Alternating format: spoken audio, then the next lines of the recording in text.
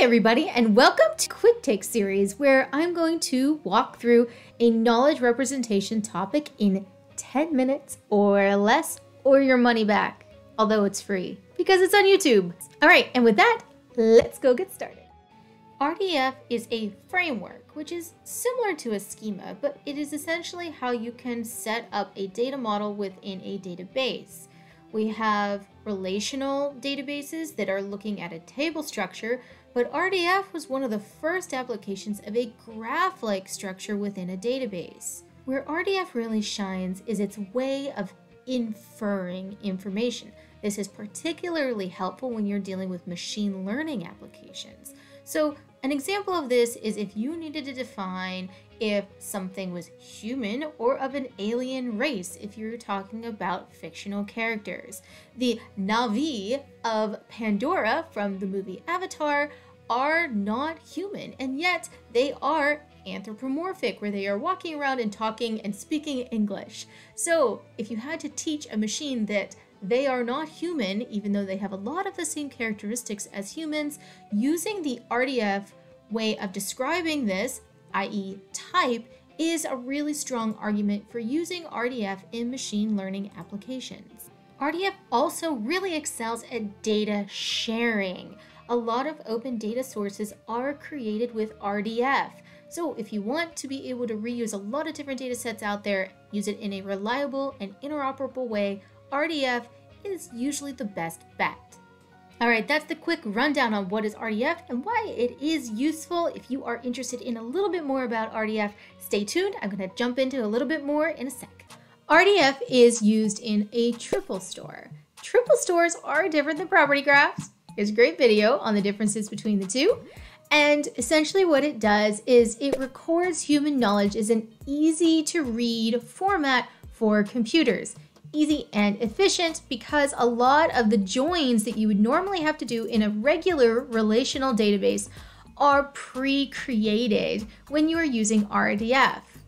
And it's made from properties. Properties are one of the biggest perks of using RDF.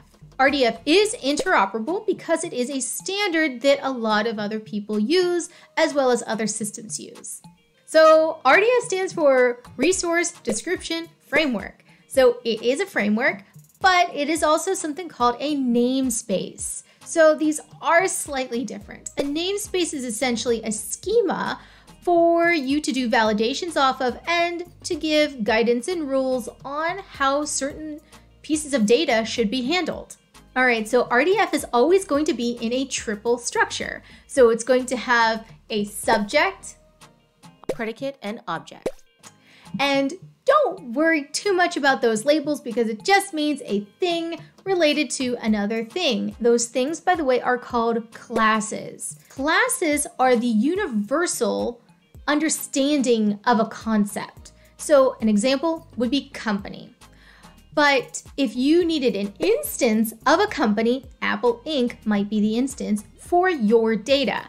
However, if your data is more granular than that, Apple Inc. might be your class, and then a specific office for Apple Inc. might be your instance. It really depends on your data that related to. That is the property. That is what is so special about RDF. And properties come from the namespaces and the schema that you can use in RDF.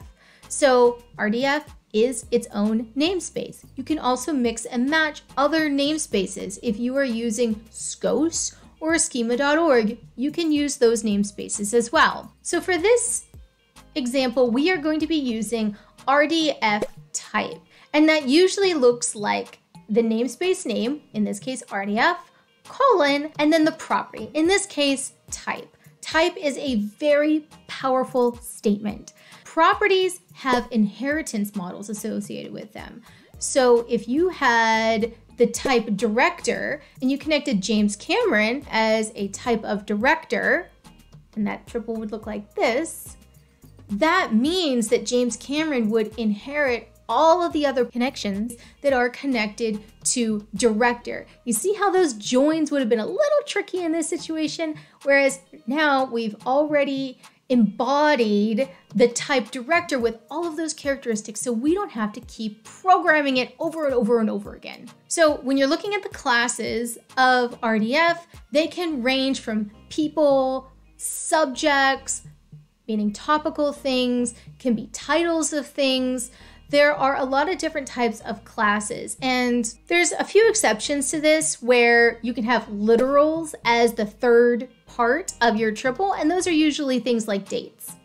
And that's how you would code it as a literal. So far, we've been writing these triples out so that regular people can read them.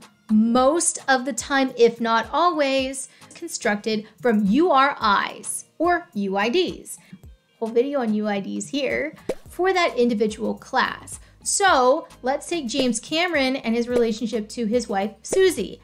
That would look like this in regular everyday human language, but that's what it looks like when you actually have the URIs. Also, thus far, we have looked at these in a regular triple structure where it's sort of able to be read as a sentence. Typically, you want to serialize these. So serialization just means that you're going to be exporting it as a JSON, an XML, or a turtle file or something like that so that your machines can use it. All right, so RDF is just one part of the larger semantic whole. So in the next installment in the Quick Takes, we are going to be talking about OWL and how it really expands on the properties and other things that RDF already gives you. So with that, please make sure that you like, subscribe, share, and ring the bell of this video so that you don't miss any more of these quick takes. And I want to thank you very much, and I'll catch you next time.